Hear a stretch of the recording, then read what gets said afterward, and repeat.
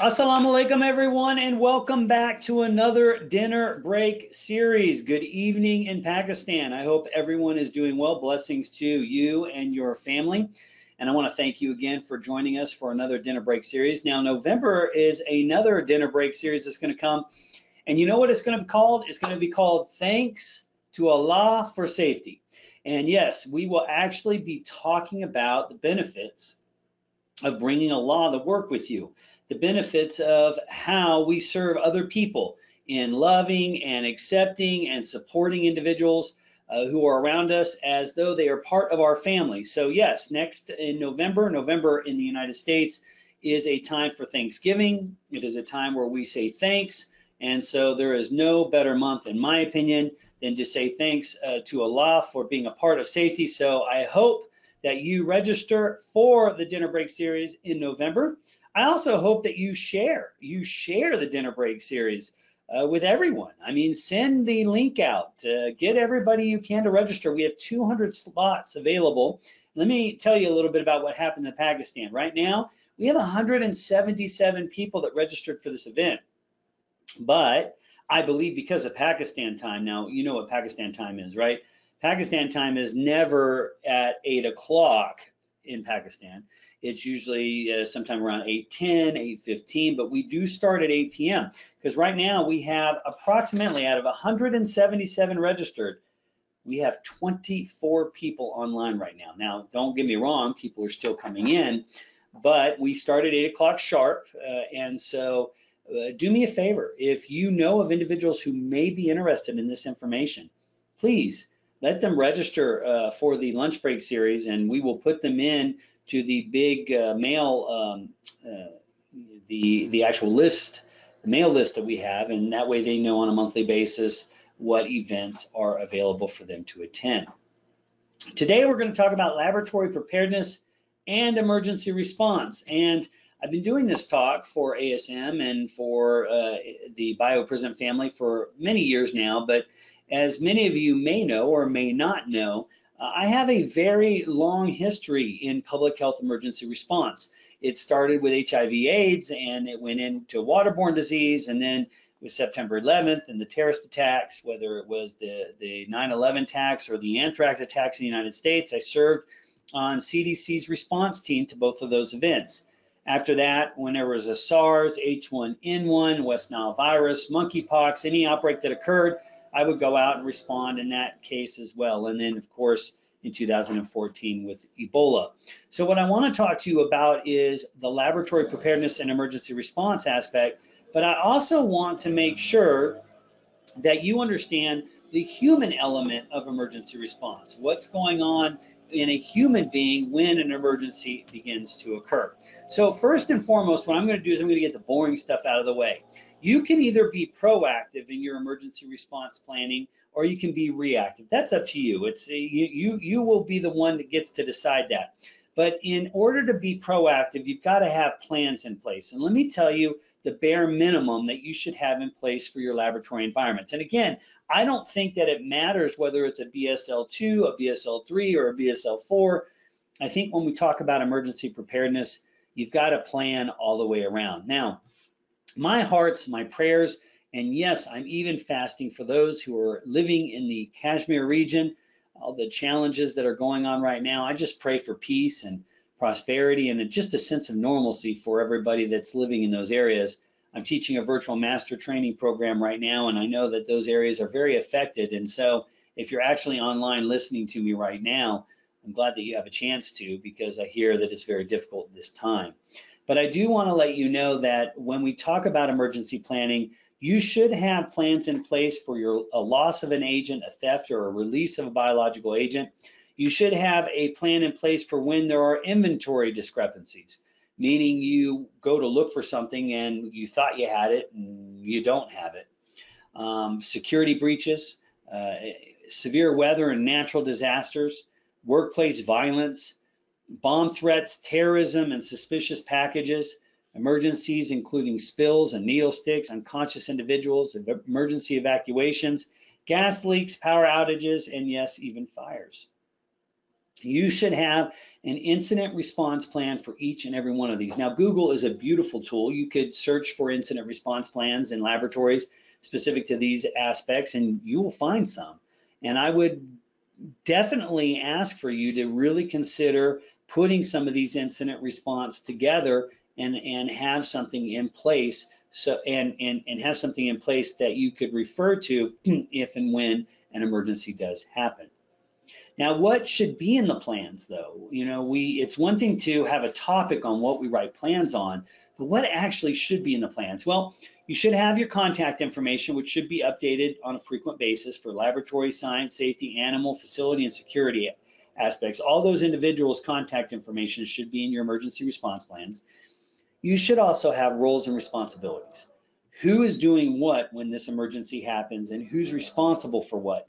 Because again, when an emergency happens, it's very, very important for us to understand that we're not going to be thinking like we normally do. We're going to be being asked to respond. Our cognitive capabilities are going to be limited because so much is going to be happening.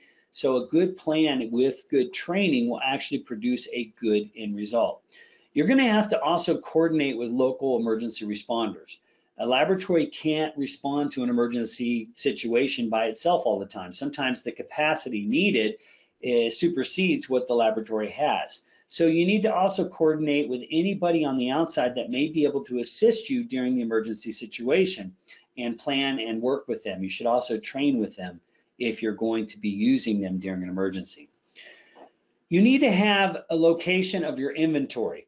Where is it? What do you have in it? How much do you have in it? Because if at any given point during an emergency situation, you may have to communicate to emergency responders what you have. It may be unsafe for you to actually go into the laboratory environment, okay?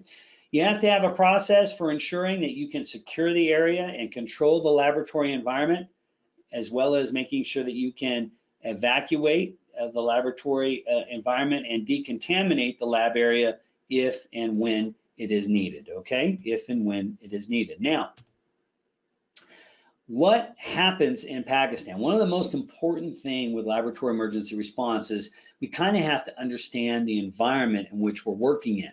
So what I did was I did a threat assessment. And when you do a threat assessment in Pakistan, you kind of learn, well, there's several floods and even earthquake territory aspects.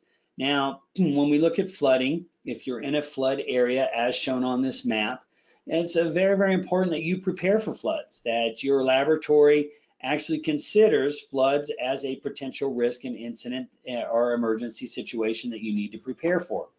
In addition, if you look at the threat analysis of earthquakes, Pakistan in certain regions have very important or very real threat aspects from an earthquake standpoint. And so I think it's very, very important that we also prepare for earthquakes, and we prepare our staff, giving them a plan for what you do if and when an earthquake takes place. Okay, so if and when an earthquake takes place, what is it that we actually do? So floods and earthquakes, as all of you know, do occur in Pakistan. So we do have to consider those as incident response plans for emergency situations and lab environments. We also, believe it or not, I mean, there aren't so many tsunamis that occur, but a tsunami has occurred once or twice in Pakistan, if you're on the coastal area. And not only that, but we also have had some hurricanes that have hit. Not too many. I mean, don't get me wrong, it's not something that occurs on a frequent basis, but we have, and history has shown that hurricanes can and do hit Pakistan. We also have terrorism. And now this is just a map of terrorist events that occurred between 2012 and 2016.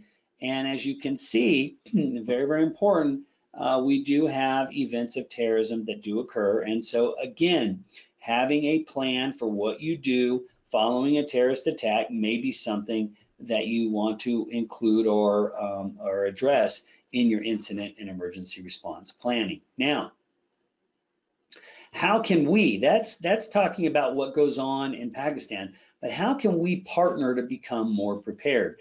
Look, it's absolutely critical that if we do not partner with first responders and explain what we do in our laboratories, they will not be open to training with us. And worst of all, they may not be prepared to respond to us when an emergency begins.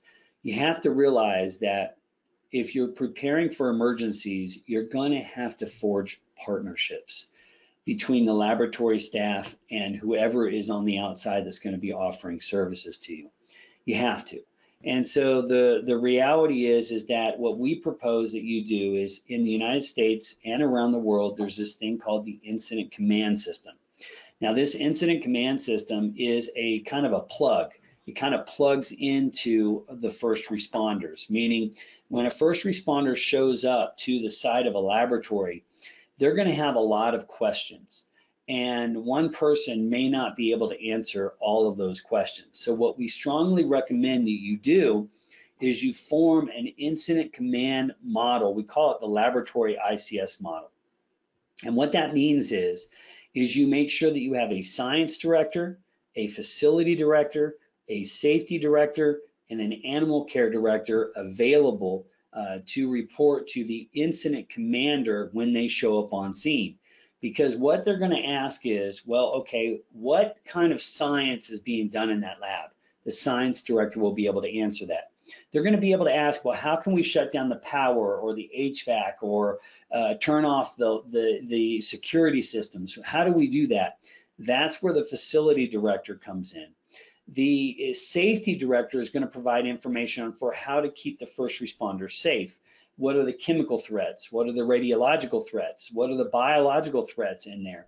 And then last but not least is animals. Sometimes laboratories have animals in them, and fire and police and first responders need to sometimes know about those animals as well. So the animal care director is going to be able to communicate where the animals are in the research, what they need to worry about, what happens if an animal gets out, how to deal with animals in containment levels. Again, we cannot assume that we as laboratory professionals can respond to every single emergency. We are going to have to ask people. We're going to have to ask for assistance. And if we ask for assistance, we better set up those relationships ahead of time rather than waiting for when an emergency occurs and then being sad that we had not prepared for that emergency situation.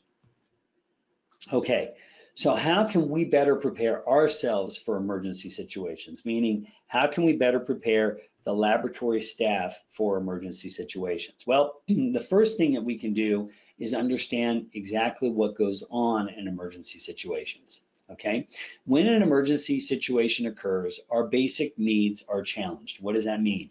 We may have psychological needs, air, food, water, or physiological needs, air, food, water, and shelter. We may have a need for safety and security. We may have a need for belongingness. We're worried about people who we love getting hurt, or who, the organization we belong to being damaged. And we may have this desire or this need to participate in the emergency response. But here's the point. This is what I want to point out. Whenever a basic need is challenged, your ability to rationally think and make decisions specific to risk and emergency situations becomes more limited. Why? Well, you have this need, so it produces this urge to behave and to respond.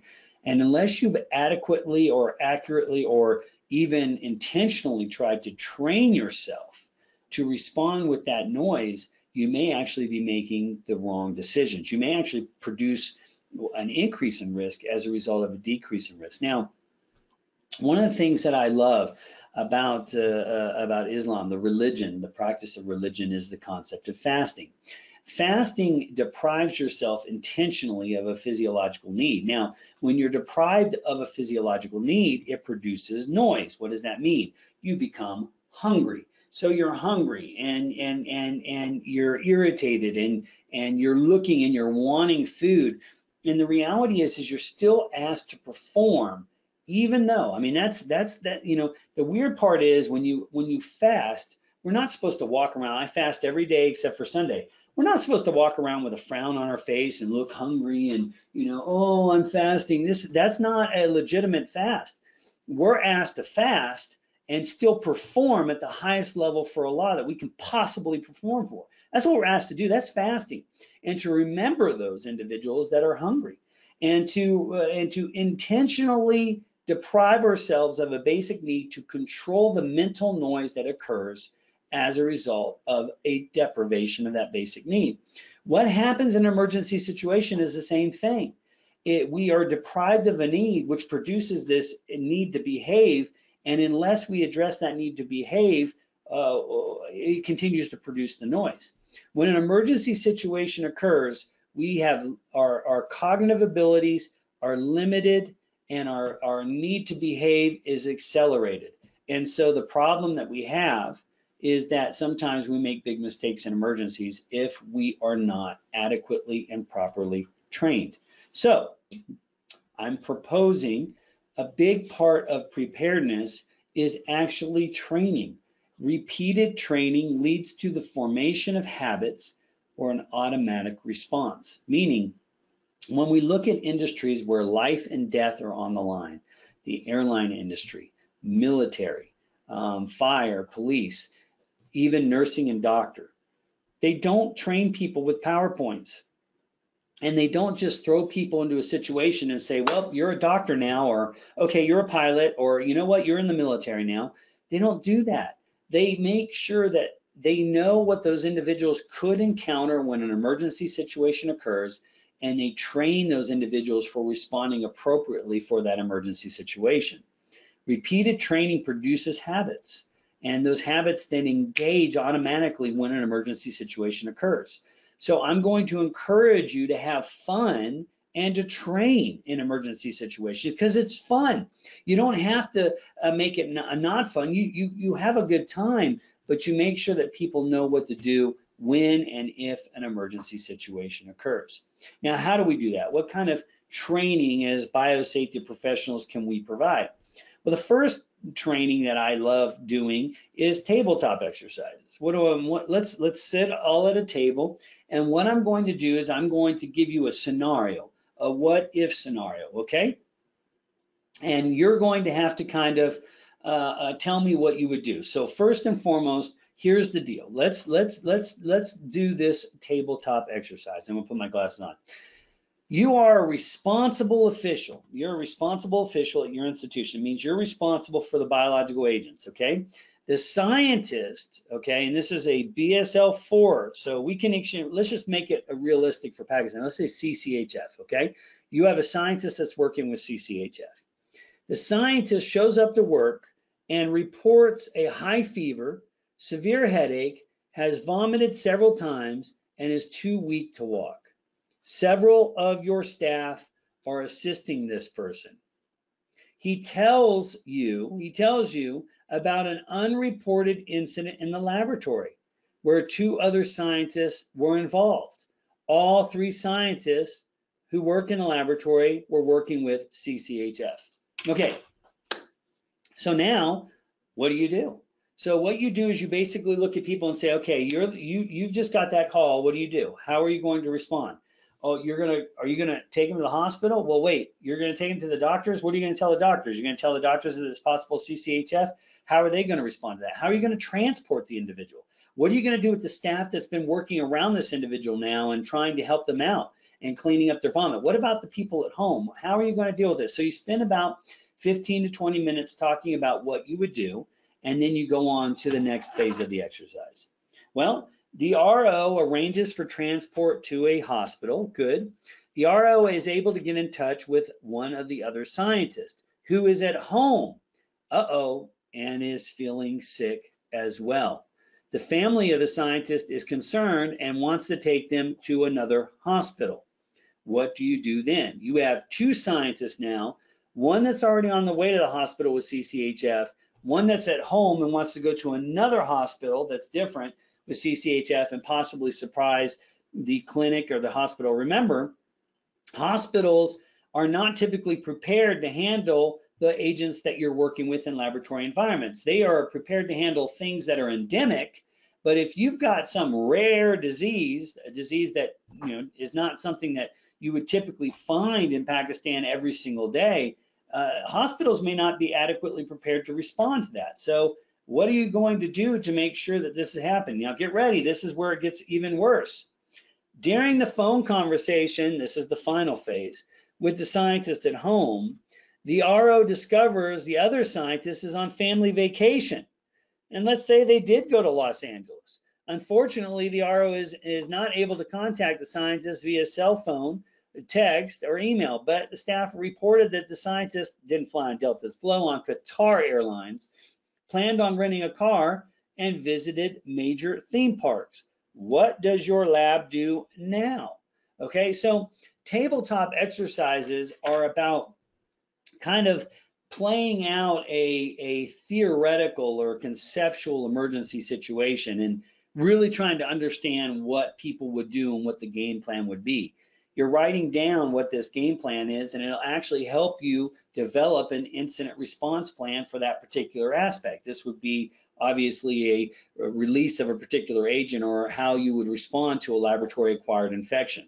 So this is a incident response. This is what you do before an incident response plan is developed. You get all your leaders together, you talk about what they would do, what they would want to do, you're taking notes, and then you develop your incident response plan based on the information that you're getting from all the individuals who would be a part of this tabletop exercise. Okay, I hope that makes sense. That's one example of training. It's one form of training and what could be done. Now, another aspect that we do in labs is we sometimes talk about fires, and people will talk about, well, you know, you should get a fire extinguisher and you should put the fire extinguisher or put the fire out with the fire extinguisher. I want you to be very, very careful with this, and here's why. Containment typically ends up building rooms that are fairly sealed or fairly well sealed for the most part, and fires, when they start, well, they sometimes starve. What do I mean by that? Fires require oxygen, as all of us know. Well, if you're in a room that's primarily sealed and a door is closed and the fire is burning, what happens when the fire uses up the air in the room? Well, it begins to smolder or smoke. And if you open a door into a room with a starving fire and a rush of oxygen hits that smoke, what do you think happens to that room? Well, it explodes. It actually has a big, what we call flashback or flashpoint or whatever it is. And every year, many, many firefighters in the United States and around the world die as a result of this type of incident. I think it's very, very important that we train our laboratory staff. If we're going to give them fire extinguishers and ask that they put out fires, I think it's very important that we teach them about this very serious issue, especially if we're working in BSL-3 and BSL-4 labs. These labs are fairly well sealed, and if a fire does begin to occur, they may think that the fire is going out, that because it's smoking now, that it's safe to enter the room. They open that door, that oxygen hits that fire, and then boom, a big combustible fire or a big explosion occurs. We need to make sure we train our staff how to respond properly to fires and how to put them out properly with fire extinguishers as well. Again, a very important point that we want to bring up and share, not only with first responders, but also with our own laboratory staff. Another thing that you need to prepare for are laboratory evacuations. Now, there are 3 types of evacuations you should prepare for. The first is what we call a non-life-threatening event, what we call a green or normal evacuation. An alarm goes off, you call out, somebody says, listen, there's not really a life-threatening event, but we do need you to get out of the lab. So you secure your agents, and then you go and you doff normally. So you take you go through the normal doffing processes, and then you meet at a certain point on the outside, but always log and report the fact that you evacuated the laboratory environment. That's a green evacuation. A yellow evacuation is what we call a modified evacuation. Now, it's a modified evacuation which allows for you to ensure containment is kept. What do I mean by that? It means that basically you're going to evacuate in a modified fashion, but containment is still intact. So if there's, say, for example, an earthquake and there's an obstruction on the way that you would typically go out, well, you're going to go out a different way.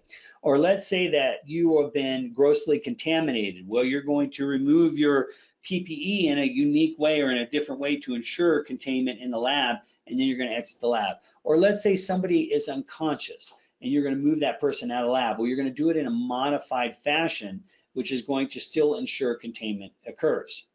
The only time containment is breached is through a red evacuation, and that is when life is at risk. Now, You should stress with every single employee, no matter what level laboratory you have, that life is always more important than containment. You should stress that. Make sure they realize that. You cannot imagine, we have done exercises where there is somebody we simulate, somebody comes into the lab, they have a gun, they're shooting people in the lab, and people are running to the door, and then they get to the door and they start beaking and taking off their PPE to get out, even though people are being shot. No, listen, you need to empower people and teach them that life is always more important than containment, okay? Red evacuation means your life is at risk. Get out of the lab right away, no matter what. We will breach containment to save life. Get out of the lab right away. All of these laboratory evacuations should be trained on all the time, at least once a year. You should be training your staff to evacuate the lab in these three aspects every single year: green evacuation, yellow evacuation, and red evacuation. Okay, all right. Now, what happens if someone goes unconscious in the lab or someone has a seizure in the lab? What happens when that occurs? Well, there are two types of medical emergencies. One medical emergency is somebody is conscious. Let's say they slip, they fall, they hurt themselves, they're awake, they're conscious, they are aware of what's going on. You're going to call for help, you're going to try and minimize their exposure, and then you're going to try to evacuate and decontaminate them using the yellow evacuation process, okay? Now, if someone is unconscious, we've got a big issue. The very, very first thing that you're going to do is you're going to always call out for help. Now, this is critical. You have to understand this. It's very, very important. We will do simulation-based exercises all the time, and when someone sees somebody on the ground, the very, very first thing they do is they run over to them and they check to see if they're okay before they call out. Laboratories are confined spaces. What does that mean? That means that if something put that person on the ground, and it's a chemical, or maybe it's electrical, or something else, I don't know, it could be a monkey with a wrench, doesn't matter. If you don't call out for help and you go over to assist, and whatever put them on the ground puts you on the ground, that'll be two people on the ground. And two people on the ground down now with nobody on the outside of the lab knowing. It could be hours or it could be days before somebody comes in to find you. So no matter what, because laboratories are confined spaces, it is absolutely critical that you call out for help. Now, in a laboratory environment, the question will be, do you have life-saving technologies? Life-saving is different than life-sustaining. CPR is a life-sustaining. Life-saving is what we call an AED, or a defibrillator. That is an automatic external defibrillator. These defibrillators are available. You can buy them and you can position them in your lab if you have the money to do so. And if you don't, that's okay. If you do not have a defibrillator, there's no need to do CPR in the lab. Why? Well, the emergency responders that are going to come to your organization are not going to go into a biological laboratory to take care of the person. So your job is to evacuate and decontaminate the individual as quick as possible, getting them to a position where when EMS arrives or the first responders arrive and they have life-saving technologies, an AED, they can administer those things immediately. That is your job. You're not a medical doctor, you're not a medical professional. If you do CPR in the laboratory, EMS or the ambulance is going to arrive, they're going to look at the laboratory, they're going to say, I'm not going in there, you got to bring them out. Once they bring them out, they're going to say, well, this guy may be dirty, you're going to have to undress them. The reality is that your job is to evacuate, decontaminate, and then wait for EMS to arrive doing CPR outside of the lab event. Now, if you've got a defibrillator, the next thing you do is you check for breathing. If they are breathing, you evacuate and decontaminate. If they are not breathing, then you're going to defibrillate and then evacuate and decontaminate. Again, very, very important that you understand that if you don't have life-saving technologies, there's no need to check for breathing because you should be doing CPR outside of the laboratory environment. So get them out, then do CPR. You should be able to evacuate somebody within 3 minutes. That's the goal. Because the reality is that if somebody does not get CPR and defibrillation within 4 to 6 minutes, they begin to experience brain death. Okay, so your job is to get them out in 3 minutes and start CPR right away until the emergency responders come. If you've got a defibrillator, which is a life-saving technology, then your job is to check breathing, and if they aren't breathing, to get that defibrillator on them right away to save their life. Remember, training matters. If you just have this as a plan and you don't practice it and you don't train on it, the reality is that you're going to have problems if and when someone in the laboratory goes unconscious. Okay? All right? Very good. All right. So how do we respond to a spill? Well, the reality is that right now the WHO has put out recommendations that if a spill occurs, get out of the lab. Again, I'm going to strongly discourage that program or that adherence to that particular protocol. People should be trained to respond to a spill, and the very first thing I want you to do is I want you to take a look at your SOP, and I want to make sure that you have these 5 critical elements of SOP or of spill cleanups. The first is you should immediately let everyone know about the spill. You should immediately let everyone know about the spill. The second is that you should change your PPE, meaning you don't track the spill around the lab, and you certainly don't track the spill outside of the lab. You always clean the spill from outside in. Always clean the spill from outside in, and allow for appropriate contact time. So you want to allow for appropriate contact time, making sure that individuals, or making sure that the agent you're working with and the disinfectant you're using is accurate, meaning you allow for appropriate contact time. Last but not least, you always log and report the spill incident. So always log and report the spill incident. The reality of the situation is that there are multiple ways of cleaning up spills, multiple. But the reality is that if you have these 5 elements of a spill cleanup in the SOP, your SOP is probably going to be extremely sound. Now, this is where we disagree with WHO. WHO says, look, if you've got a spill, get out of the lab. I'm saying as a behaviorist, that's ridiculous.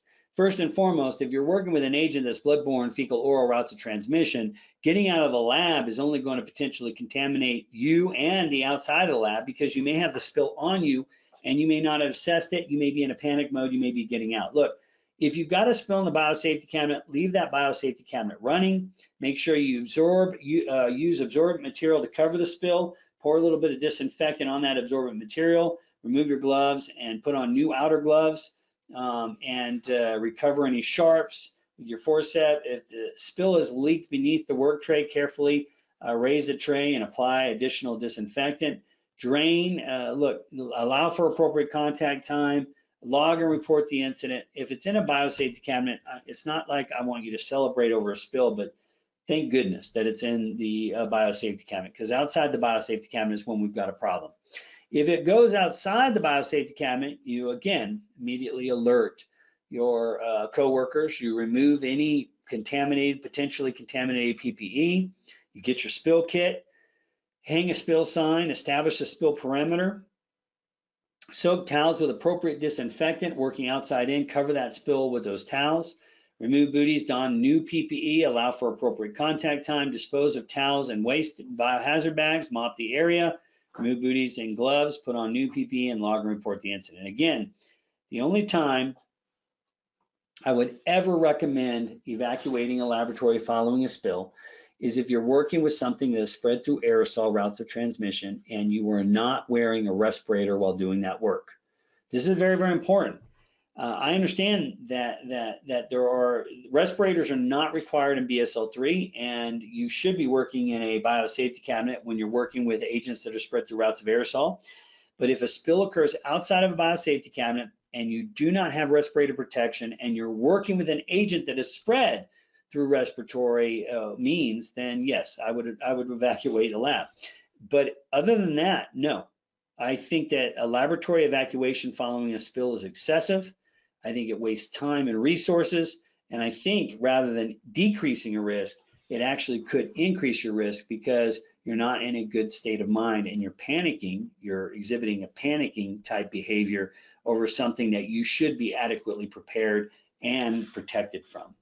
Now, I do strongly recommend that every single laboratory have a spill kit. These spill kits should not be chemical spill kits, which unfortunately you see on the market today. A lot of people on the market today will have chemical spill kits in biological laboratories. I wouldn't do that. I strongly recommend having a checklist, making sure that you put additional PPE in there, gloves and booties, that you have tongs, these big tongs like the food tongs, that you have biohazard bags, at least 3 of them, and beach towels that you could cover large areas with. After you soak them with disinfectant, you cover large areas. You should have your disinfectant, whether it's bleach or microchem, a little sweeper or mopping thing that you can actually mop the area up and then dispose of in the autoclave when it's done. Any bleach wipes that you want to put in there to add with the disinfectant aspects, and then zip ties for the biohazard bags because you don't want any spillage or anything coming out because you'll be working with disinfectants and liquids in the spill kit. But again, your spill kit is a very easy thing to assemble. You would just go out, grab those things, put them in a little kit, put a little sticker on it, seal it up, and put it in your laboratory environment. Again, strongly recommend that every lab have a proper spill kit so that when a spill occurs, you only have to go one place to gather all the things you need to handle a spill. Otherwise, you're walking around the lab and the potential chances of tracking things around that laboratory and making the spill area much larger grows because you're going everywhere to grab what you need for a spill. We don't need that. You basically step back, remove your gear, go to the spill kit, grab the spill kit, and the spill kit has your sign, has your extra PPE, has everything you would need to clean up a spill. So again, I would strongly recommend that you use a spill kit or develop a spill kit for any spill situations that occur in the lab. Okay, so last slide, ladies and gentlemen, what happens if you get a needle stick or an animal bite? Well, very, very important that you understand time is critical. Time is critical. You shouldn't be talking on the phone saying, hey, I just want to let you know I've got a needle stick, or hey, I just want to let you know that I've got a animal bite. No, your heart is a pump. It's pulling and it's pushing, and your job is to minimize the quantity that you've been exposed to. That's the key. As quick as possible, you minimize the quantity of the agent that it's been exposed to. So you're going to expose the wound. You're going to express the wound. You're going to express it, encourage it to bleed. Now, that is debatable. There are many people that say you shouldn't do that. That could cause more damage than good. Listen, there's no doubt that if you're bit by a spider or a snake, or you're working with some type of toxin that breaks down your skin, you should not express the wound. That is a guaranteed certainty. However, it is debatable whether or not expressing the wound works with a biological agent or not. So for every article that says it doesn't work, you can find an article that says it does. The reality is you make the decision, but you should expose the wound right away, express the wound or encourage it to bleed, flush the wound for 5 minutes underwater.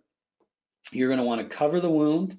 Then you're going to want to doff normally, report for medical assessment, because some of the things that we're working with requires immediate prophylactic treatment, like HIV as a classic example, and then log and report the incident. Now, keep in mind that if you choose to use this protocol, you may get questioned on the express the wound, meaning I've heard that that's bad, and you can say, well, you know, it's debatable. It can go either way. But there's also about covering the wound, or not covering the wound, the 5-minute flush. If you ever wash your hands, you don't wash your hands for 15 minutes. Why? Because you're trying to flush a biological agent off your hands. You're trying to flush things off your hand. Why would we make a 15-minute recommendation when we don't know for a fact whether it's beneficial for 15 minutes or not? If we don't wash our hands for 15 minutes, I'm certainly not going to recommend that we flush our eye for 15 minutes, and I'm not going to recommend that we wash our hands for 15 minutes. In fact, when I've done my research and asked all these infectious docs what they would do and how long they would flush a wound that they knew had some type of biological introduction, like say, for example, how long would you flush a dog bite where you knew the dog had rabies? No doctor that I've run into said longer than 5 minutes. So 5 minutes is my recommendation. And if you actually look in the chemical industry, which is where this came from, they're now recommending 5-minute eye washes and flushes of chemicals that are non-irritant. Meaning I haven't met a biological agent that is an irritant. So the reality is that 5 minutes is a very fair recommendation. Biosafety stole this from the chemical industry. The chemical industry used to have a 15-minute mandatory flush after all chemical exposures. They've changed that now. It's 5 minutes for non-irritant chemicals. If it's a chemical that irritates and a chemical that is oil-based, it may take up to 15 minutes to dilute the chemical enough where it's no longer causing a burn. So again, if it's a biological exposure, 5-minute flush is ample, okay? But be prepared. If you're gonna recommend this, be ready. Some people may argue with you on it and they may say, well, that's not what I'm hearing and that's not what's published. Be prepared on it, okay? Be prepared and say, well, where do you think that data came from? I'm not seeing any scientific data that's gonna recommend a 5-minute or 15-minute eye wash or a 15-minute wound flush. There's no science behind that. And so why would we recommend or tell people to do something that isn't scientifically backed? Okay, now I'm going to finish with a quote, and it's a quote, an old quote from a former president here in the US, but I love the quote, and I think it really sums up what happens in humans. It says, when life does get tough and the crisis is undeniably at hand, when we must, in an instant, look inward for strength of character to see us through, we will not find, or we will find nothing inside ourselves that we have not already put there. And I think this summarizes emergency preparedness and laboratory aspects. If you expect to respond well to an emergency situation and you have not prepared for it, you have not taken or done what it takes to invest in those working in the lab, or to invest in individuals who will have to respond to the laboratory emergency, then you're not going to be prepared, and you should not expect a good end result, because typically that's just not going to happen. Okay, all right. Well, ladies and gentlemen, I'm going to actually open up the question session. You can ask questions via the chat box, but at this point, what I'm going to do for the sake of privacy, if you guys do have questions, I'm going to end the recording session. I want to say thank you to those that are watching the recording, and thanks to all of you who have attended the session that may not have any questions. Really do appreciate all that you do and your service in biosafety and for the safety of others. Thank you very, very much. I hope I see you on the November Dinner Break series. And again, please share the opportunity. We have plenty of room. I don't think we ever got over 50 people today in this session, even though we had 177 registered. Do you know how many people just didn't show? That makes me sad. But if you do register, remember you're taking up a seat, so try your best to attend the session as well. If not, they will be recorded and posted on YouTube. I'm going to post 3 today, so get ready. YouTube will have the workplace harassment one, life moment one, and the emergency response one today as well. Take care of yourselves. Thank you so much, and I hope to see you next month. Inshallah. Allah Hafiz to you and your family.